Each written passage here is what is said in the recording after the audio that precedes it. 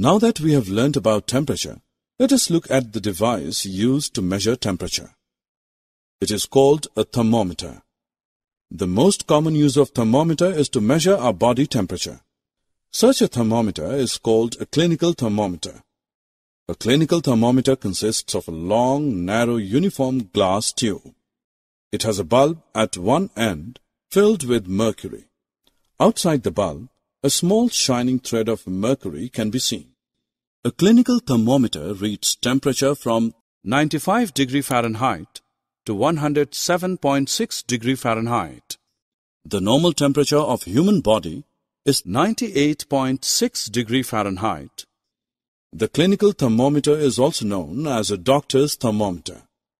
More such videos on all subjects, practice questions and a lot more. Download iPrep and learn unlimited.